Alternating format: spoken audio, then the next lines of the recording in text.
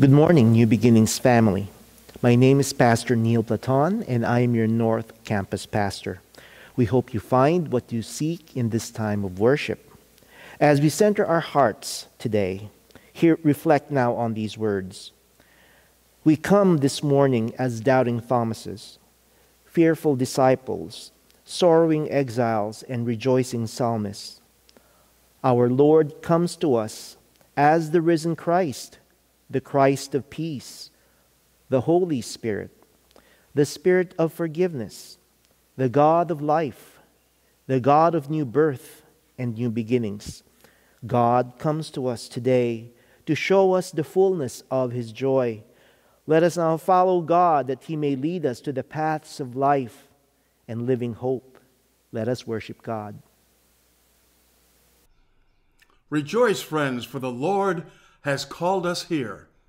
We come joyfully, for we have heard the good news of Jesus' resurrection. Open your spirits to receive all of God's blessings. May God shower blessings upon us so that we may in turn bless God by our service. Hallelujah! Hallelujah!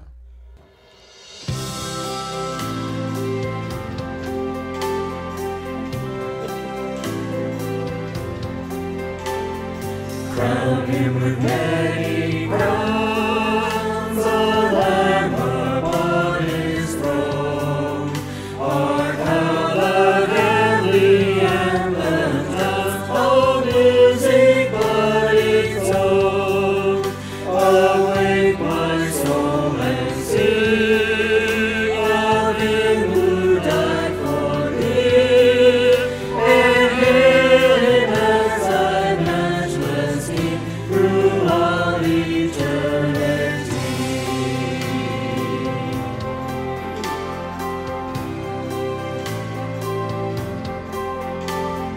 Crown Him the Lord of life, who triumphed o'er the grave, and rose victorious in the strife for those He came to save. His glories now we sing, who died and rose on high, who died eternal life to bring, and lives there that they die.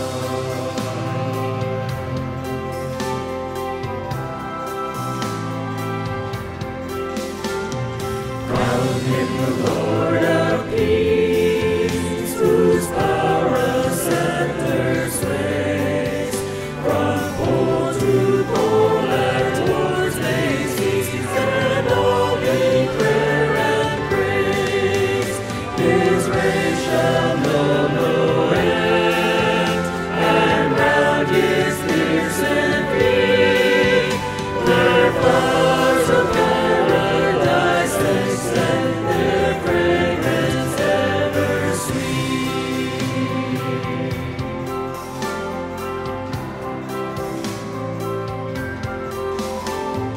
Crown Him the Lord of love, behold His hands and side, whose wounds and visible above in beauty glorified.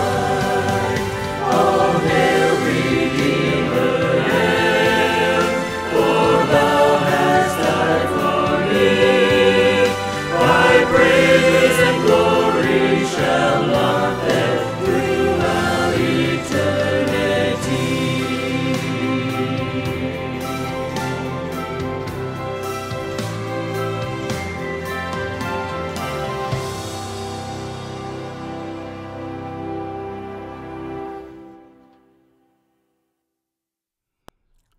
Generous God, we thank You for Your presence with us in all our lives.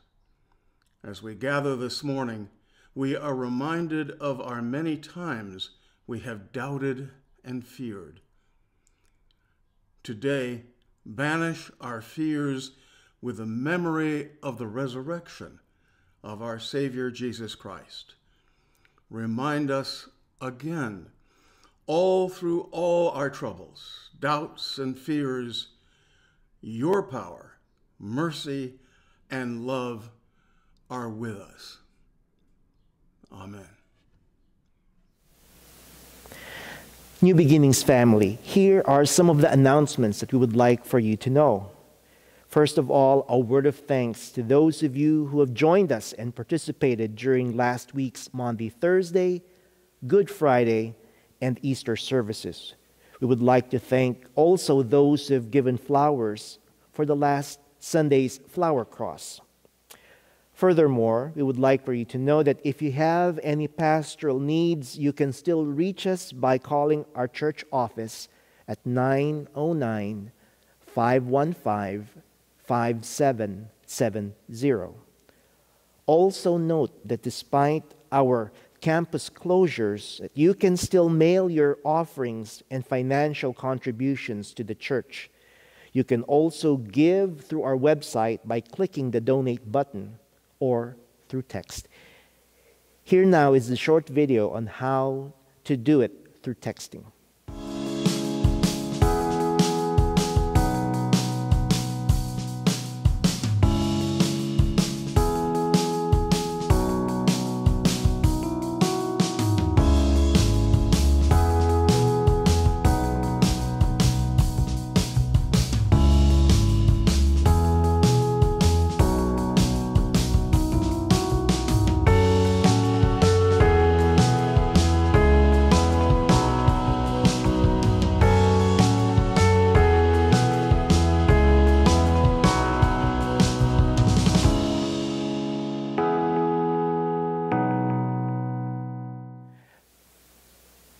Let us now prepare our hearts for prayer as we sing Kumbaya.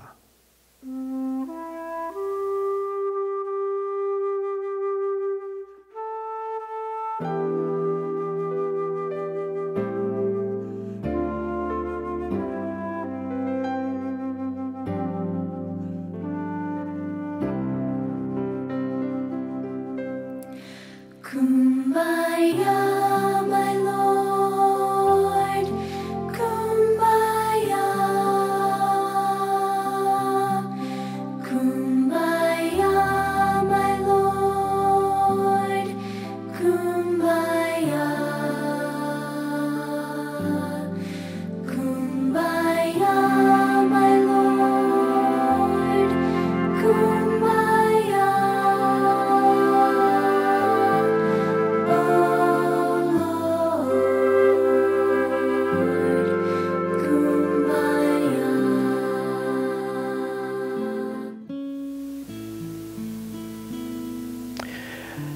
Will you bow your hearts with me as we come to God in prayer?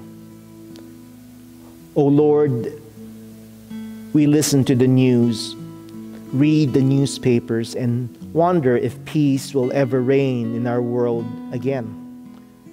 Today, we have been invited to be with your disciples in that hidden place where they also wondered about peace and hope. You broke through the locked door, you shattered the darkness, and they were abolished again.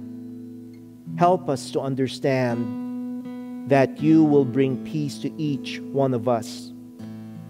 Forgive all those times when we treat this moment of revelation as though it was impossible. Lord, give us the courage to reach out to you and touch our hearts once again. Lord, we come to you this day seeking peace and release from our fears and our darkness. We know that you are here with us, guiding, healing, and loving us. Help us to reach out to others with the same love you give to us. Make us people who bring words of compassion and hope, actions of help and loving kindness to all we meet. Place, Lord, our feet on the pathway of life, offering ourselves and our gifts for your holy realm. Encourage us to grow and learn about ministries of reconciliation and compassion. When we falter, pick us up. When we fail, remind us that you believe in us. When we turn and run because of our fear, bring us home again. All of these things we ask in the name of our Lord and of our Savior Jesus Christ. In His name we pray. Amen.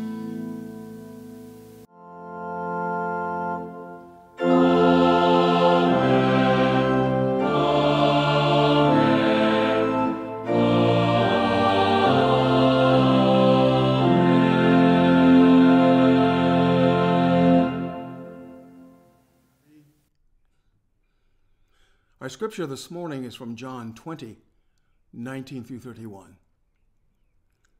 When it was evening on that day, the first day of the week, and the doors of the house where the disciples had met were locked for fear of the Jews, Jesus came and stood among them and said, "Peace be with you." After he had said this, he showed them his hands and his side, and then the disciples rejoiced when they saw the Lord. And Jesus said to them again, "Peace be with you. As the Father has sent me, so I send you." When he had said this, he breathed on them and said to them, "Receive the Holy Spirit. If you forgive the sins of any, they are forgiven. If you retain the sins of any, they are retained."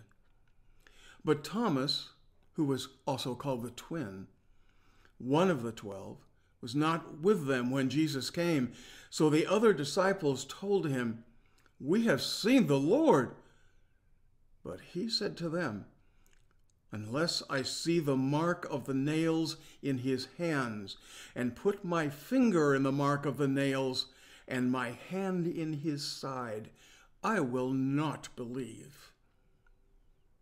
A week later, his disciples were again in the house, and Thomas was with them. Although the doors were shut, Jesus came and stood among them and said, "Peace be with you." And then he said to Thomas, "Put your finger here and see my hands. Reach out your hand and put it in my side. Do not doubt. Believe." Thomas answered him, "My Lord and my God." And Jesus said to him, "Have you believed because you have seen me? Blessed are those who have not seen and yet have come to believe." Now Jesus did many other signs in the presence of his disciples that are not written here in this book. But these are written so that you may come to believe that Jesus is the Messiah, the Son of God, and through that believing you may have life in his name. The words of God for the people of God. Thanks be to God.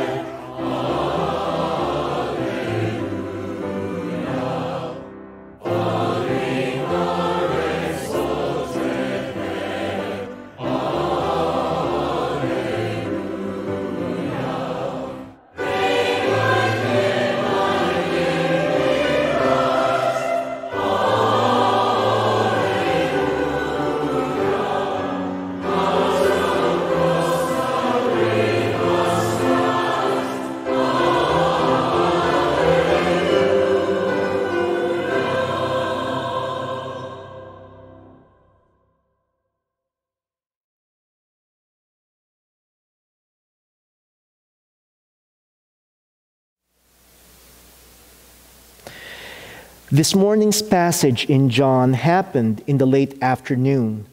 On the same day, Mary Magdalene went to the tomb where Jesus' body had been buried, found the tomb empty, and was later visited by the resurrected Jesus.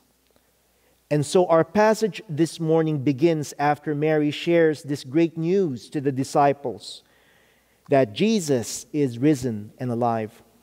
But instead of rejoicing, the disciples run off to one of their homes, close the doors behind them, and lock them out of fear.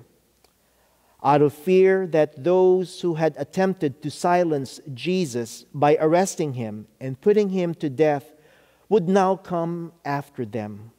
And especially out of fear of Jesus himself.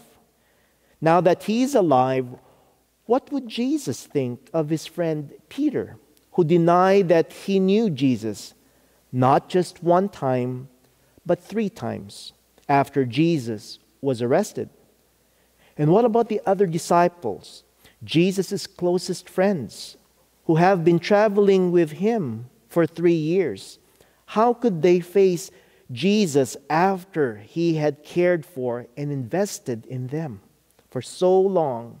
And yet, the minute he was arrested, they bailed on him. They fled and left him to fend for himself in the most excruciating moments as he was spit on, ridiculed and beaten, nailed to a cross, and hung from it until he took his final breath. Would Jesus be so infuriated with them that he would give up on them? Would he deny, betray, and even condemn them because they had denied and betrayed him? Would they no longer have a place in the kingdom of God? I can often relate to Jesus' disciples in this passage. They have been many times throughout my life when I have denied and betrayed Jesus. And because of this, I tend to avoid him out of fear of what he might think of me or say to me. Were I to actually confront him in those moments. And I wonder if there are others here this morning who can relate to these disciples as well. I wonder if many of us often choose to run and hide behind closed and locked doors in attempts to keep Jesus out of our lives because we fear what he might think and say about our failures, our insecurities, or our actions of denying, avoiding, and betraying him. I wonder if many of us choose to run and hide because we fear that if we actually do unlock the door for Jesus to enter into our lives, he just might not like what he sees. Yet in our passage, when the disciples hide behind closed doors, hoping to avoid Jesus and what he might say or do were he to find them, they are unsuccessful. Even behind locked doors, Jesus shows up. And yet, he does not appear to them in the way they had expected and feared. Jesus doesn't show up angry, bitter, or even judgmental. He doesn't order them to give him answers as to why they denied, betrayed, or even hid from him. He doesn't demand that they ask him for forgiveness, but instead, he just shows up, holds out his wrist so that they can touch the holes where he had been nailed to the cross, and points to his sides so that they see the gash where he had been stabbed with the spear. And he says, "Peace be with you. As the Father has sent me, I send you." You see, instead of coming with vengeance and wrath, as the disciples feared, Jesus just shows up to them in the midst of their fears and failures, and immediately and freely offers them the peace, love, and grace of God. before they even have the chance to open their mouths to explain their actions or to ask Him for forgiveness. Jesus just shows up to them in that small home where they were hiding from and avoiding Him, because Jesus wanted them to know that no matter what, they are claimed as God's beloved children and are cherished and loved by God unconditionally. Not all of His disciples were present to witness Jesus as He appears to them that day. Thomas the twin is missing for some reason. It may have been because he was out running errands at the local market, or had gone to find out for himself if Jesus was alive. We just don't know. But whatever the reason, Thomas misses out on this incredible event and opportunity. And so you can just imagine his surprise when he later comes to the home after Jesus had departed and is greeted by the other disciples, who tells him that they had just seen their friend Jesus, that the one who had been arrested, killed on the cross, and buried in the tomb only a few days before is now alive and is offering them new life as well. But Thomas doesn't believe it. Now, I have heard this passage from John preached on a lot, and unfortunately, I've heard too many sermons and I've read too many commentaries on this text that do it a disservice by emphasizing Thomas's doubts and his questions, and by suggesting that because of these doubts and questions, this doubting Thomas was unfaithful. I don't know about you, but if that were me coming back to the rest of the disciples, I'd respond just as Thomas did. I think these disciples were crazy. Or at least I think they were playing me. And like Thomas, I would hold on to my doubts and questions. I would refuse to believe until Jesus Himself held out His scarred hands in front of my eyes and allowed me to touch His wounded side. And yet, even though Thomas doubted that Jesus had been raised from the dead and appeared to his friends, and even though he missed out on Jesus the first time, Jesus showed Himself to the disciples.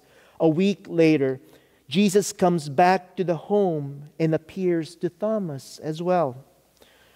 Jesus comes back to the home so that Thomas can see, touch, and experience Jesus for himself. And without judgment or condemnation, Jesus asks Thomas to touch his wounded hands and side, and He says, "Peace be with you." This morning, as we began worship, we offered to God our thanksgiving. And boy, do we have a lot to be thankful for. For just as Jesus showed up to His disciples in our passage in the Gospel of John, claiming them as His beloved children, Jesus shows up to us in and throughout our lives, even now as we face this big uncertainty in life due to COVID-19. You see that even in our times of fear, doubts, and questioning, and even when we choose to deny, flee, and hide behind closed and locked doors, Jesus has and will show up. And when He does, He claims us as God's beloved children, no matter what our failures are or actions against Him. And He offers us His peace and grace before we can even ask for forgiveness or even acknowledge our wrongs. And even if we, like Thomas, miss the first or second or third time, Jesus shows up. And even if we shut our eyes, turn the other way, or go out the back door when He comes to us in order to avoid Him, Jesus will keep on lovingly and patiently returning to us over and over and over again until we are ready to open our eyes to see Him, reach out our hands to touch Him, and accept the peace, forgiveness, and unconditional love that our Lord offers. In our baptism, we are claimed by our compassionate and merciful God, who loves us in and through all of our failures, our insecurities, our doubts, and our questions.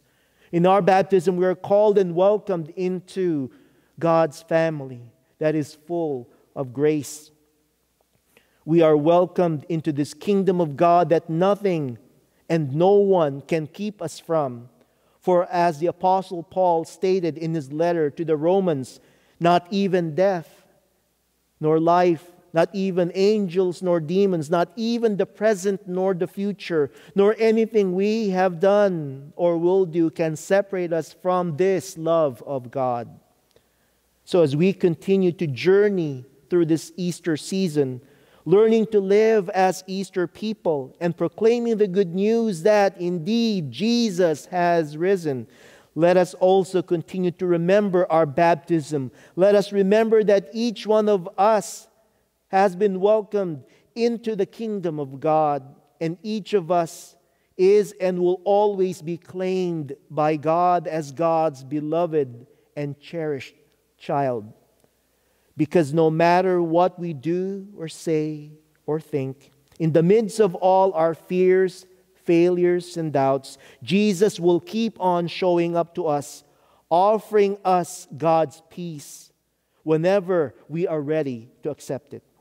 And no matter how imperfect we may be, just like the earliest disciples, Jesus continues to call out to us in and through our baptism. Peace be with you.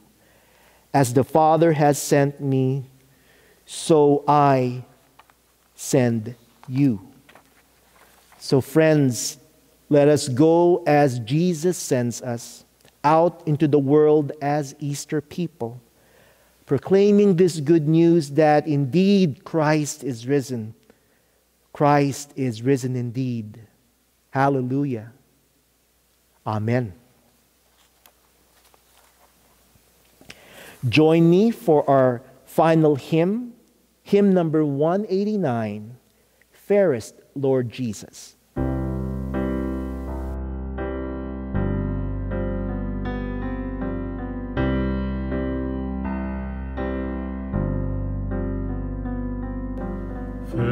Fairest Lord Jesus, ruler of all nations, O thou of God and man, the Son, thee will I cherish, thee will I honor, thou my soul's glory, joy and crown.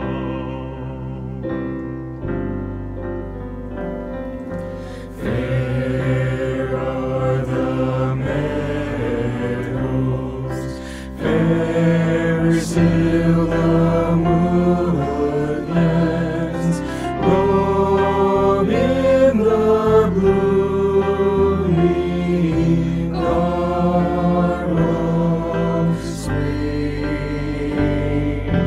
Jesus is fairer, Jesus is purer, who makes the woeful heart to see.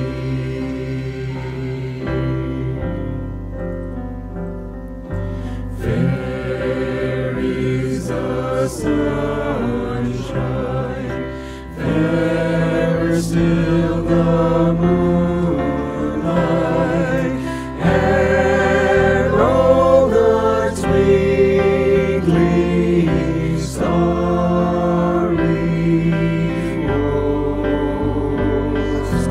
Jesus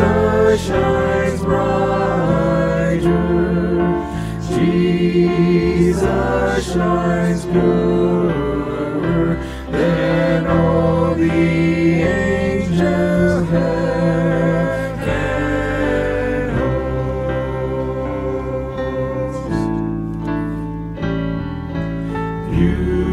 Beautiful Savior, Lord of all the nations, Son of God and Son of Man, glory and honor, praise and adoration, now and forevermore be thine, be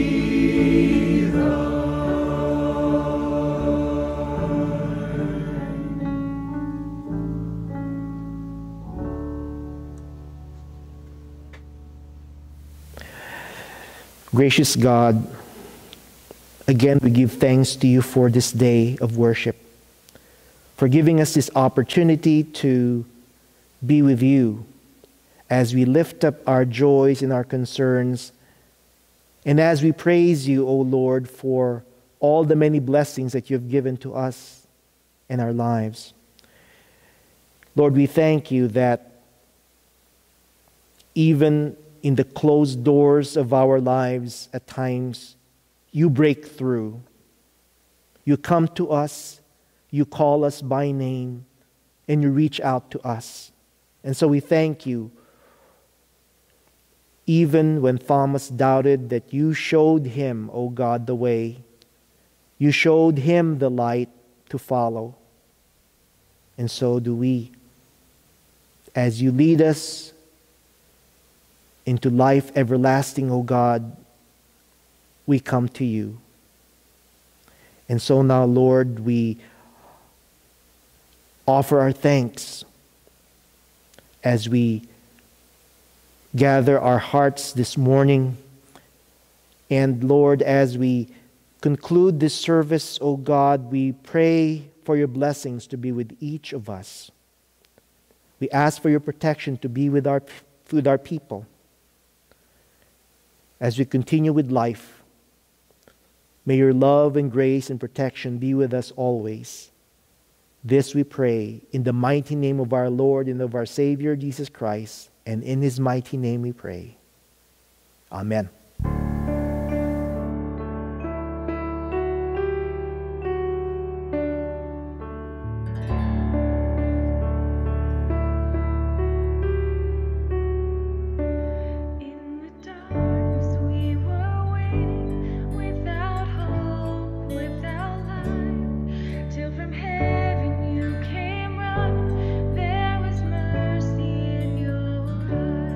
To fulfill the law and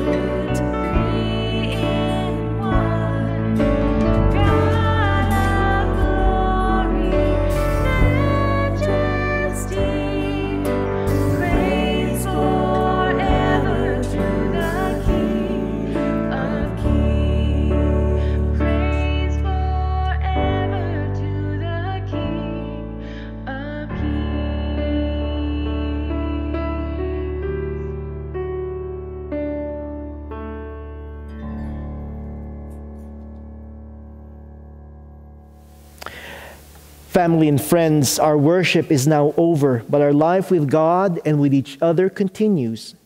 Hear now our benediction.